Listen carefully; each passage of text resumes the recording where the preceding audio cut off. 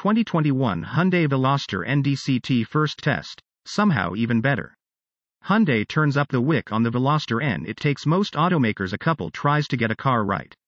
Take the first Chevrolet Corvette as an example. Gorgeous, sure, but objectively it wasn't the sports car the styling promised. That's what makes the Hyundai Veloster N so impressive.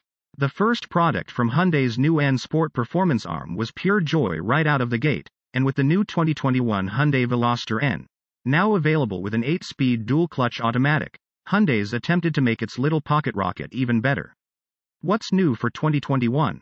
Although the Veloster N has only been on sale since the 2019 model year, the changes for 2021 are fairly significant.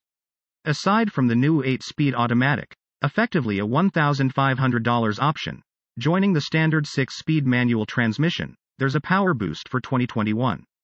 Starting this year, the performance package that was available on 2019 and 2020 Veloster Ns becomes standard.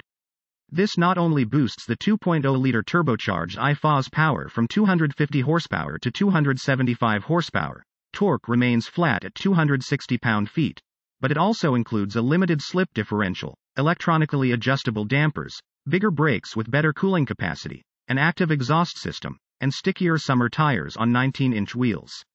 Other changes include new performance bucket seats with an N logo that lights up a cool blue at night and, on cars with the new dual clutch, and NGS button.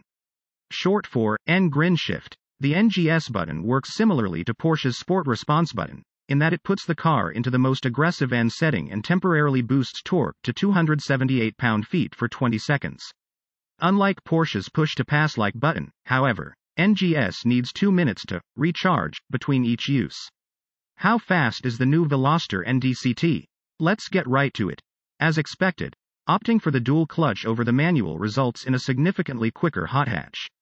Despite a finicky launch control system, our automatic Veloster zipped from 0 to 60 miles per hour in a seriously quick 5.1 seconds and on through the quarter mile in 13.7 seconds at 102.9 miles per hour.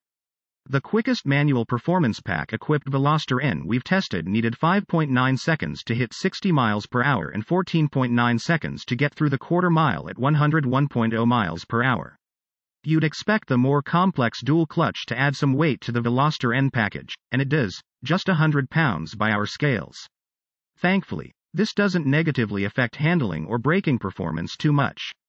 The Veloster DCT's 60 to 0 miles per hour brake performance falls from 111 feet for the manual car to 114 feet for the automatic one, while figure 8 performance improves a hair from 24.9 seconds at 0.74 grams average to 24.7 seconds at 0.76 grams. While the latest Veloster N is undeniably quick, road test editor Chris Walton has some homework for Hyundai's N team when it comes to limit handling. Something a Veloster N owner is likely to experience at a track day or autocross event. Two things that need improvement are the brakes and/or the tires. Neither is sufficient for what this car is capable of doing or intended for, he said. As the laps pile on, creeping understeer became rather dramatic understeer, and I had to back up the braking zone because neither the brakes nor the tires were happy any longer. The Veloster N really doesn't like to be flogged. What about on the road? The Veloster N's limit performance issues don't present a problem in a world where driving 10/10 in a 275 HP hatchback could result in your license being yanked. What continues to present the biggest problem for the Veloster N, however, is its bone-crushing ride in either Sport or N modes. The Veloster's normal drive mode, which offers the softest suspension tune, is only marginally better, as it'll have you bracing for impacts and pulling over after nasty ones to check for damage to the N's low-profile rubber. Once you find a suitably smooth road and open up the taps, the Veloster is a treat. The N's little four-pot is the star of the show, and has the character of an engine twice the size and displacement. With a wide, meaty power band and delightful exhaust note, the Veloster N's engine feels like it always has something to prove. The Hyundai's talkative steering has great feel, and the balanced chassis exhibits exceptional poise. The Veloster N remains an exceptionally fun car to chuck around.